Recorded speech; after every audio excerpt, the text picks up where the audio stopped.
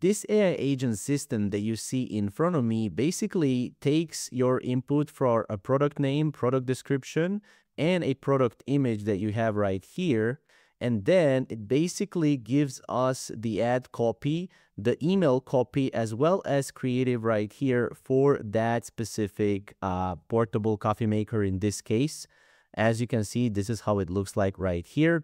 Now, obviously, with this font right here, sometimes that happens. So we did here fix that in this particular ad creative, as you can see, which is a back straightener right here. Obviously, this could be even more better with better prompts, which I'm about to show you in this video. So I'm about to break down this very simple workflow so that you can actually go and copy it as well for yourself. As you can see, AI agents, NA10, and AI automation popularity has been rising in the past 12 months. That means this is the best time to learn this in-demand skill. And what better place to learn than joining our school community? Now, our school community is totally different than other communities just because we're doing the advanced AI agent templates every single week. We're adding new courses monthly. We also have direct one-on-one support. Here you can also see what other people say about us. And not only that, we're giving away free NA10 account for every person that joins. Here's a little bit of a sneak peek here. You can see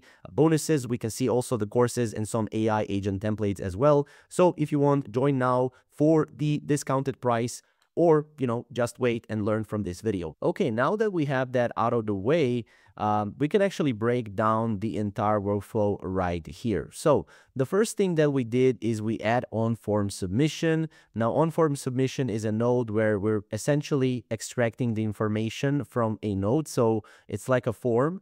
And as you can see, we have the product information here. We have a product name, which is a text required field.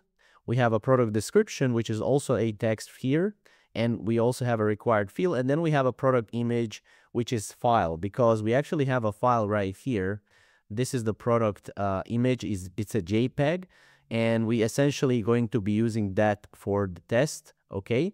And yeah, we also have that clicked here, multiple files, because sometimes products have multiple files, and here we accepted file types are all file types, so we didn't actually add anything in here.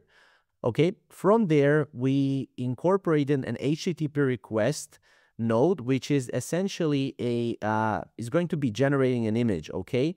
Or generating an ad creative. Now, what we're going to be using is we're using the OpenAI Image API. Now, what you want to do is you want to go to your OpenAI account. And first of all, in order to even use this OpenAI image generation API, you want to go to your general, and you want to verify organization, okay? So you need three things. You need to verify organization. You need to add some billing to it. $5 would be enough, $5 to $6. I think 6 is actually minimum. And this will cost you around 30 cents per generation, I think. And then you go to API keys, you generate an API key. So that's what you want to do. Once you have all of that done, you go to the method post. URL is going to be this one because we're going to be using the image generation API from OpenAI, okay? Then we're going with predefined credential type, OpenAI, and we are adding an API key in here, okay? So adding an API key in here. Once we add that in here, we want to send body. Make sure that it's form data here. Click form data as well. Make sure the name is model. Value is GPT image 1 because that is the model we're going to be using for our API image generation. NA10 binary file, make sure the name is like this, okay? And then product image in input data field, make sure it's product image because this is going to be actually the product image that we are adding from our form. Then we have form data again, size, and this is just for the size. You can mess around with the sizes. You can also check the API documentation from OpenAI to see which sizes they have. This one is by far the best one for the Facebook. And then we have form data prompt. And then in the prompt, we actually added an overview here. You're a professional image ad creative agent that will create a Facebook ad image showing the product. And then this is the product name, which is coming from the form. So it's actually coming from the form. So if we go here, if we test this out, let me actually refresh this. And if we test this out right here, if we go here and if we go execute step, We can put back straightener, and then product description is straightening the back. And then product image here is this one, okay? We submit this. Okay, we have it here. We have a product image here, as you can see. And then we're going to be executing the step. As you can see, the product name is coming actually from here. So we're just dragging and dropping that in here. It's here, okay? Once this is done, we have a convert to file, because right now what we have is, once this is done generating, you will see that we have a lot of numbers, a lot of random like words and stuff like that. This is essentially a base 64 file, and we want to convert that file into a binary file, an image, right? So in order to return that, we want to use convert to file node, and we want to move base 64 string to file, and we want to also make sure this is done right here. We have data B64 JSON, which is this right here. So we just add that in here. As you can see, once OpenAI generated an image, we don't get an image. We actually get quite a lot of data here, which if we scroll through, it would probably take several days to scroll through, okay? So that's why we have this right here. We just added that right in here, and we made data. Once we execute this step, it will take a bit, and as you can see, we'll get essentially the image, which is a done image. As you can see, straighten your back, improve posture, and alleviate back pain. So we have that right here. Looks really clean. From there, we have a Google Drive node. And for the Google Drive node, you will need to actually go here, and Google Drive has a new way of authentication. So you will need to go to Google Cloud Console. So if you go to here, Google Cloud Console, you actually want to visit Google Cloud Console, and you want to go to, so you want to create a project here. And once you create a project, you want to make sure that you go here, type in Google Drive, and go to the Google Drive API, okay? Creating the first project is very easy, so I'm going to be skipping that for now. Click Manage here. Once you click Manage, you want to go to your, you want to actually go to your credentials, and you want to create new credentials, OAuth client ID, okay? From there, you want to make sure you have a web app. Here, you can make sure it's named NA10 test or whatever you want.